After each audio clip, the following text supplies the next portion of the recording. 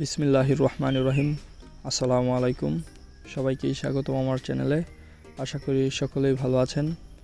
তো আজকের ভিডিওটা সম্পূর্ণ নতুন যারা ইউটিউবার আছেন তাদেরকে নিয়ে তৈরি করতে যাচ্ছি। আশা করি যারা নতুন ইউটিউবার আছেন তাদের একটু হলেও উপকারে আসবে।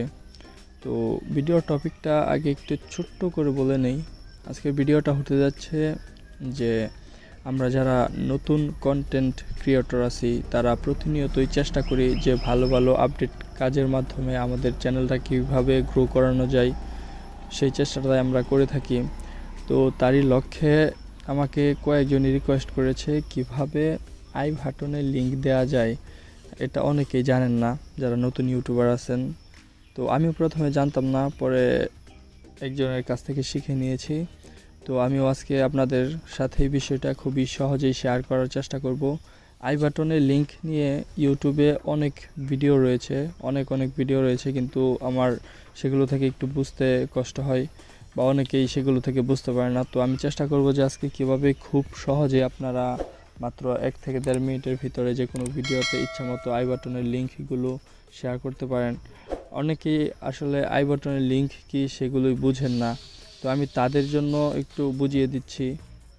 ধরেন আমি আমার একটা ভিডিও প্লে করলাম, বা আপনারা ইউটিউবের যে কোনো সময় একটা ভিডিও প্লে করেন। তো ভিডিওটা একটু প্লে হওয়ার পরেই উপরে যে এরকম আই বাটন থেকে আগের ভিডিওর বা ইউটিউবাররা চান যেটা দিতে চান সেই লিঙ্কটা এই আই বাটন থেকে পাওয়া যায়, একটু পরে আসে। তো এটা অনেকে অ্যাড করতে চান কিন্তু পারেন না।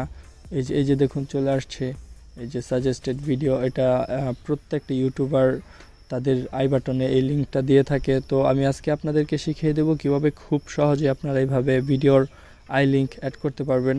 তো আমি আর কথা বাড়াতে চাচ্ছি না, প্রথমেই চলে যাব আমরা আমাদের ক্রোম যে ব্রাউজারটি আছে সেই ক্রোম ব্রাউজারে এটা ওপেন করে নেব। youtube.com লেখার পরে ইউটিউবের ওয়েবসাইটে প্রবেশ করব। তারপর এখান থেকে এই যে আমাদের যে চ্যানেলের লোগোটি দেখা যাচ্ছে, যার চ্যানেলের লোগো, এখানে ক্লিক করবেন।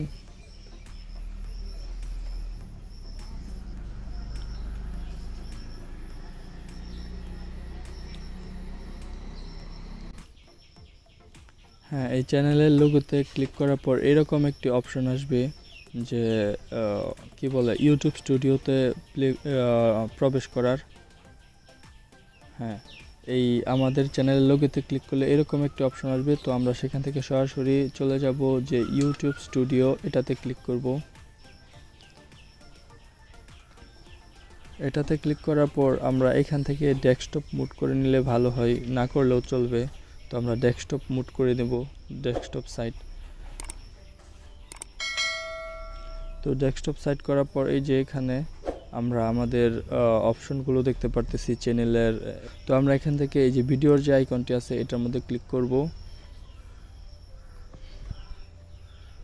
এটার মধ্যে ক্লিক করার পর আমাদের চ্যানেলের যে সকল ভিডিওগুলো আছে সেগুলো চলে আসবে। তো তারপর আমরা এই যে আমার এই ভিডিওটিতে কোনো আই বাটন দেওয়া নাই, মানে আই বাটনের লিঙ্ক দেওয়ার মতো যে একটা অপশন সেটা নাই। তো আমরা এখান থেকে এডিটের যে আইকনটি আছে এটার মধ্যে ক্লিক করব।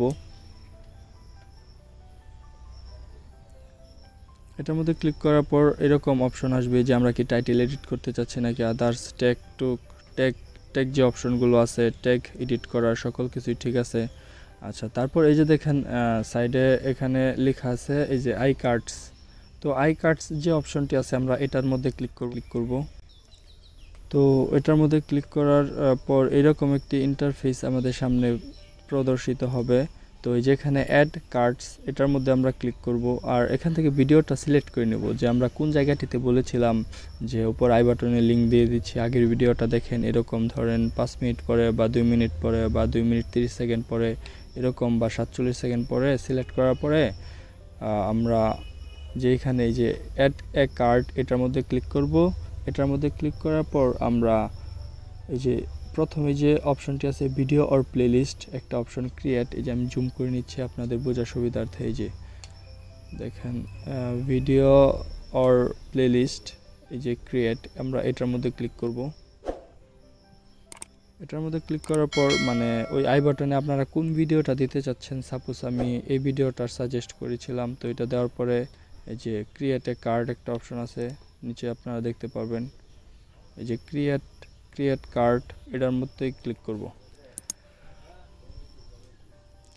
এটার মধ্যে ক্লিক করার পর যদি আমরা 2 মিনিট পরে বা আরও 1.5 মিনিট পরে আরেকটা ভিডিও অ্যাড করাতে চাই, তো আমরা সেখানে আবার অ্যাড এ কার্ড এটার মধ্যে ক্লিক করব। এটার মধ্যে ক্লিক করার পর এই যে প্রথম যে অপশনটি আছে ভিডিও অর প্লেলিস্ট, এটার মধ্যে ক্লিক করব। এটার মধ্যে ক্লিক করার পরে ইচ্ছামতো আরেকটা ভিডিও অ্যাড করে নেব। তো এইভাবে আমরা চাইলে আরও একটু পরে মোট 5টা কার্ড অ্যাড করে নিতে পারি। তো করার পরে আপনারা সাপোজ এভাবে বের হয়ে যাবেন, অটোমেটিক কার্ড সেভ হয়ে যাবে।